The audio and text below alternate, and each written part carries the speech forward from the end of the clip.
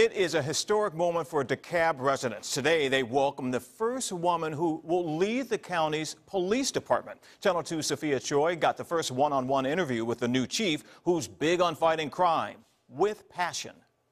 DeKalb's residents and police are welcoming Mirtha Ramos, DeKalb's new top cop and the first woman to ever hold that position. Hard work does pay off. I'm here due to my hard work and my ethics. And I think whether you're black, white, yellow, or purple, work hard pays off. Ramos is a 22-year veteran who rose up the ranks in the Miami-Dade Police Department. She brings with her experience and empathy. We're here to serve the community. We're here to protect you. We're here to serve you as well. Ramos says her first priority is meeting the rank and file and letting officers know she's there to listen. I really just want to kind of come in, look, listen, and learn to see what's been going on, see what's working, what's not working. Ramos knows firsthand community policing works. She started a youth program in Florida and plans to bring that same compassion and care to DeKalb's children caught in the cycle of crime. A lot of times what they're doing is due to the fact that they may not have other options as far as other activities they can participate in. How can we distract them? How can we divert their attention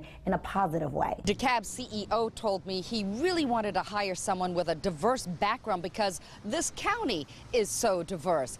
Chief Ramos's parents are Puerto Rican. Chief Ramos, are you bilingual? Do you speak Spanish? Sí, yo hablo español. Ramos has 2 grown children, but she will move to DeKalb alone. Already, people are showing that Southern hospitality by reaching out to her, including Atlanta's police chief, Erica Shields. Ramos says she wants you to remember her face as someone you can count on and trust. I believe trust is a big component.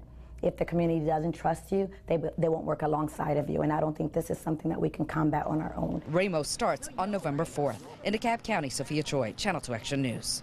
Welcome to town, Chief. We were curious about how many local police departments have a woman as police chief. We reached out to the Georgia Association of Chiefs of Police. They did all the homework for us. We found out, look at this, in local departments, we found at least 6 women chiefs in Metro Atlanta besides Atlanta and DeKalb. Pine Lake, Peachtree City, Union City, Marta, Rome, and Clark Atlanta University.